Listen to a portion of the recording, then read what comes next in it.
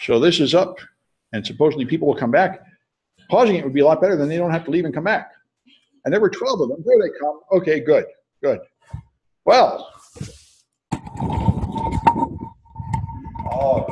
well, that's exciting. A student finally helped me figure out what I'm doing wrong about Zoom, so I can pause things, and I can finally, they should be automatically muted so they aren't annoying one another with crying babies and such. So hopefully the online attendees will have a better experience now. So did you add a Project Zero, or is that a hack? No, it really is a Project Zero. That's in 127. Oh, okay. Because what happened is I wrote all these projects, and I found out that there were some people that didn't know any assembly code, and in my other classes I found out people didn't know any Linux and such. So I ended up adding projects to classes that were already full of projects. Anyway, we're here. All right, so NetBinds is this system to refer to objects on a local area network. To share files and printers was the original purpose. So every object has to have a NetBIOS name, which is up to 15 characters and one last character that's used to say what type of object it is, and it has to be unique on a network. So if you name something printer 1, there can't be another printer 1 on the same network, and that's why it doesn't scale to the internet. It's only ever intended for local area networks. The suffix is a single byte that determines whether you have a computer or other objects, and one object is elected to be the master browser. See, in MS-DOS networks, every single object would broadcast every 10 seconds. I'm a printer, so you always knew where everything was, and the network was all full of broadcast chatter. And as networks got bigger, this was a problem, all those broadcasts. So to get rid of it, they will elect a master browser, and the master browser will keep a master list of all the devices on the network, sort of like a domain controller. Every device, when it boots up, just tells the master browser I'm here, and every other device asks the master browser if something is there. The problem is it can take up to 12 minutes for the master browser to update, and it can take up to 12 minutes for your computer to update from the master browser, so your network information can be 24 minutes out of date. So this was pretty awful. Anyway, another thing Microsoft added, which I would love to have an explanation for, because I cannot imagine what thought process led to this, is the null session. If you would connect to a shared device on a Windows network, it would say you're not authorized. You have to log in, and you log in with an empty password and an empty username, and now it recognizes you and lets you in. Now, who ever thought that credentials like that could give you some privileges? No one knows, but this led to the null. And if you connect with those empty credentials, you get access to a lot of information that you have no business having. Not just shared files and folders, which might make some sense. You get a list of users and groups. If they rename the administrator account on any machines, it will just tell you the new name. So that was a common security recommendation on Microsoft. Rename the administrator account, but the null session will just tell you the new name. It'll tell you the currently logged in user. It will tell you their security identifiers, which is the number used to uniquely identify them on the network. This was so bad that Server 2000 actually had a vulnerability where you could take over any machine as administrator over the internet with no password because the SID was predictable. And Microsoft found that internally and patched it before it was actively exploited. But it's just amazing how bad this is. So then you can use NBT stat to enumerate it. You'll see a list of machines on your network and whether they're file servers or not. You can use NetView to show whether there are shared resources on the host. So if you NetView, it'll show you the server, and if they're sharing something, then you can NetView with an IP address, and it'll show you this is sharing a My Documents folder, which is a disk folder on there. You can do NetViews to connect to a machine and connect to the files in a shared folder. And there are other enumeration tools included with Corley like SMB4K and Num for Linux. And there are vulnerability scanners that do include enumeration steps, like Hyena and Nessus and OpenFast. So in Corley's Num for Linux, it will show you that this machine is on a work group and its IP address and what folders it's sharing. And DumpSec is another enumeration tool that's I haven't heard people using it in years, but it's out there, and you get a lot of permissions information and policies and rights. You even get information about like how often passwords have to be changed and how long passwords have to be. Very strange information to give you with their credentials like null and null. Hyena is another one that will show you what's available, enumerating available resources on a Windows network. That's a pretty old one, I think, and commercial. But when you pay for things, you get the pretty GUI display instead of having like Nmap text coming down the screen. Nessus is, of course, the most famous, most popular vulnerability scanner. And it has a paid version, and you get quite a lot of functionality for free. You can get academic licenses free and such. So it will scan not only clients, but also cloud services. It's really quite up to date, has all the cool features. OpenVAS is the open source fork of Nessus, which is very similar, and you can use it to enumerate Linux. And Unix has many, many versions. BSD is one of the main ones from Berkeley, but there are many others like HP, the commercial one, Hewlett-Packard, and the Apple product, which is Darwin. And they're all very similar. The difference between them is quite small. For all practical purposes, they're all the same, but each one of them has a series of vulnerabilities and patches required. Some student in the 127 class just sent me a vulnerability report showing one of my servers is vulnerable to Dirty Cow, which it totally is. But Dirty Cow is a vulnerability that came out about 2 years ago for all Unix and Linux systems, where there's a race condition and you can elevate your privileges from a limited user to administrator with this attack. There are 2 versions of it, which one of my students found out to his regret at the penetration testing championship. If you run the wrong version, it just kills the server. They killed one of their servers, which cost them some points. Anyway, so if you want to enumerate what shares and other devices, other accessible targets there are on a Linux system, you can use SNMP, which applies also to Windows and to hardware devices like routers. This, it turns out, as you can imagine, that you very rarely actually want to go physically to a device to configure. You want to configure it over the network. If it's a server, it's in the server room, and there's no reason to go in there. You log in over the network. Same thing's true with Cisco routers and everything. So you often use SNMP. This is the standard simple network management protocol that's used to control servers and firewalls and routers and everything. The problem is it started with a very insecure version, SNMP version 2, that would send plain text passwords over the wire. And almost everybody continues to use SNMP version 2 because they have established infrastructure that's only compatible with SNMP version 2. And until you replace that stuff, you have to keep using the old version.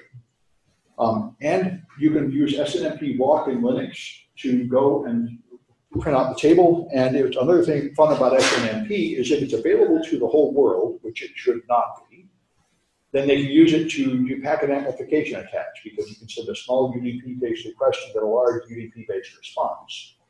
So it's one of the SNMP and Microsoft file sharing on 445 are things that you should always block at the firewall. You should not expose them to the internet. Those services are not safe enough to expose to the whole world. They should be limited inside your network and to people that come in through a VPN concentrator, so you prove they're a real company employee before you connect to them. You don't want the whole world getting to them. They've never been secure enough for that. Finger was the original user profile. Before there was AOL or anything, there was Linux systems and Unix servers, and there was a group of people all using the same Unix server. For example, you all work for the same company, and they wanted to send chat messages back and forth and such, and so they used this. You could just finger somebody, you could see their user profile, you could send them instant messages, you could send them IRC, and this was all around for a long time. So if you run Finger, it will show you who's currently logged in and how long they've been logged in and how long since they've done something with their keyboard, so you know if they're at their desk. It turned out to be quite handy. So if you do Nessus, you can scan Linux. Here's one of the scans I did fairly recently. So it found critical vulnerabilities, ProFTP, multiple vulnerabilities. This is a deliberately vulnerable old Ubuntu machine from the 124 class. So it's got all kinds of bad things, default password for root account and so on, a bunch of old Unix software. You know, Linux software is not any better than Windows software. Old stuff was written by people before we had any security consciousness, and it had default passwords, buffer overflows, and all sorts of foolish things in it. If you run old stuff, you're vulnerable even on a modern system, as you found out in the project. You put on the very latest version of Windows, Server 2016, and then you run some old crappy FTP server, and you're vulnerable. The operating system can only do so much for you if you run old software. There are a couple of scanning tools I wanted to add to this lecture that are not in your book, but we've learned them in the advanced classes and the cyber competitions. If you actually are connected to an unknown network and you want to find out what's out there fast, this thing is awesome. Much faster than Nmap is NetDiscover. NetDiscover does an ARC scan. if you run, and let me just talk about this if you haven't come across this in, say, Net Plus. If you open Wireshark, which is the best way to learn all kinds of networking, and you look on the network, you'll see I got a bunch of UDP packets flying by.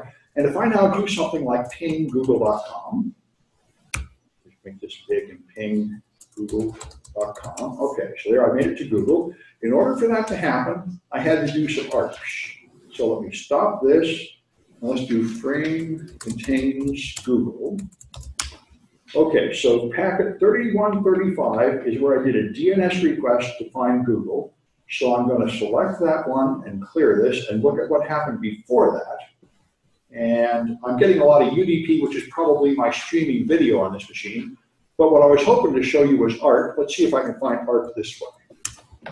All right, that's what ARP looks like. You usually see a lot more. Who has this telnet address? Every time you connect to anything on a local area network, first you have to run ARP because my network card is configured with an IP default gateway. So to get to Google, I have to go to the gateway, and the gateway is 192.168.1.1. So I have to ask this question. I guess this summary here is the best. Who has this? Tell me.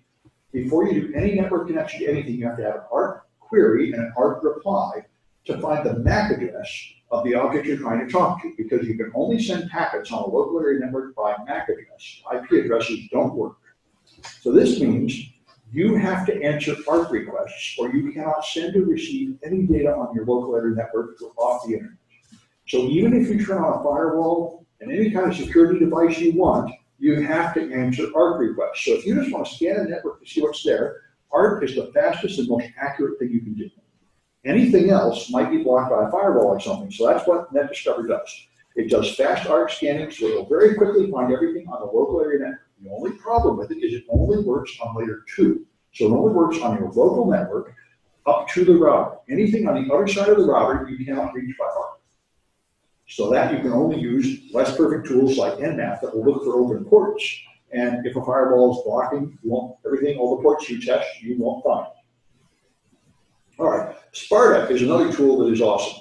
More fun than Nmap is Sparta. You just run Sparta, and Sparta does it all for you at once. Automatically scans everything to find everything, and then automatically does Nmap scans, and then automatically tries to find vulnerabilities in a lot of these things. It's not terribly accurate, but it's fun and automatic. So this has turned into the standard in the pen testing contest. The first thing you do is NetDiscover and Sparta before you even think, and it will just scan everything and give you a nice report of what all the services are, and then you can start deciding which one of these looks like the juiciest target to get whatever you're doing and assign them to your team. You try that one, you try that one, and off you go.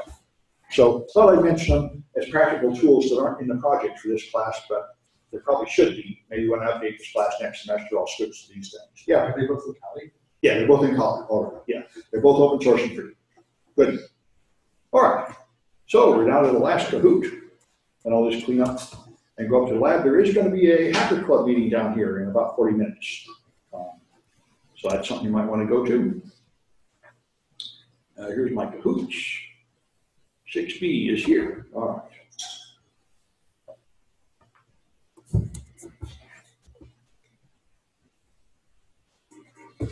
And by the way, I still did not find out who Echo is. So if somebody is losing their points, unless they tell me.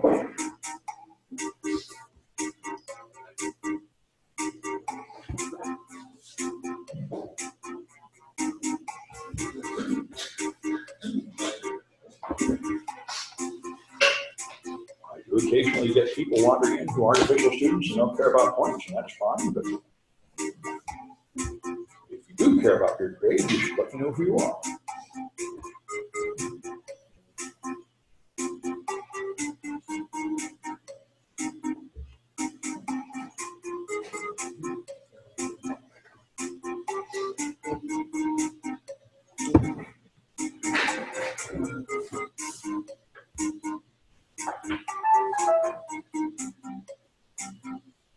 All right, wait another 10 seconds. Let's see if we get any more.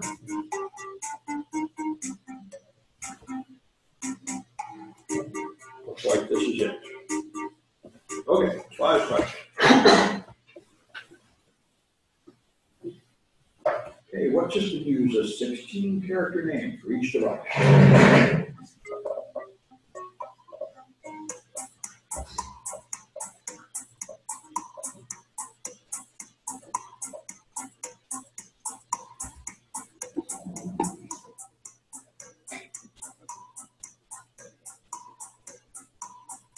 All right, that was NetBIOS. Right? What Corley tool tells you about Windows shares?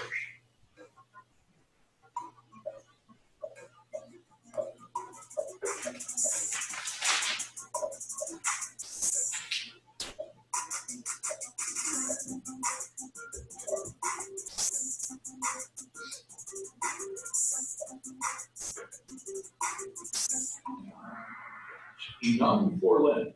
Kind of an obvious name. All right. Which one is the popular Bowne scanner?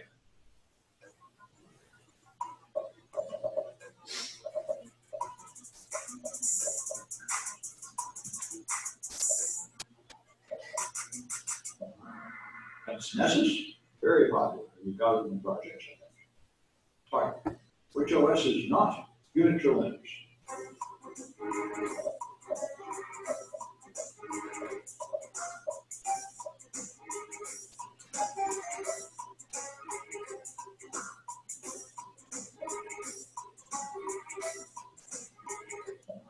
The MS-DOS was not Linux. All the rest are Unix and Linux.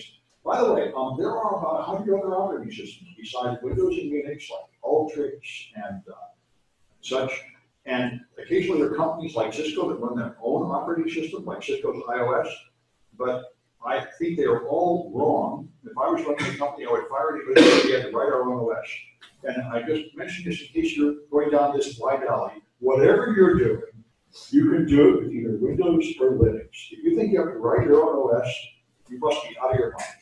I mean, because you need to put in the patches and the drivers and the updates. You want to plug into one of these giant communities of experts and get all that expertise instead of doing it all yourself. I mean, even if you're making a little watch or something, you just take either Windows or Linux and get the small version that fits on your watch. You don't write your own OS unless you're nuts. That's my opinion. Anyway. All right. So which command gives you information on one Linux user?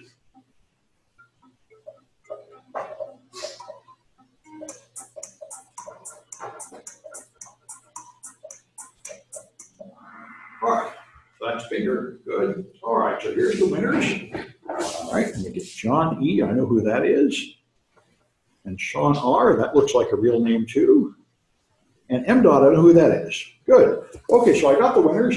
And if you want to do projects down here on your laptop, that's fine. If you want unfiltered internet, we now have a danger zone here running on that router. So if you join this network here, danger zone, with password danger zone, you're connected directly to the internet, bypassing all City College firewalls.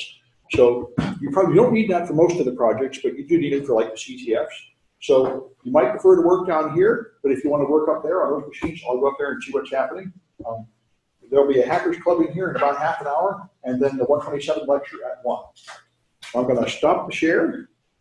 I hear a chat. Perhaps I'm going to find out who Echo is. Ah, Echo. Good. Okay, now I know who Echo is. Good. All right, folks, I'm going to stop the share, and I'll be back at 1 for the 127 class. Good.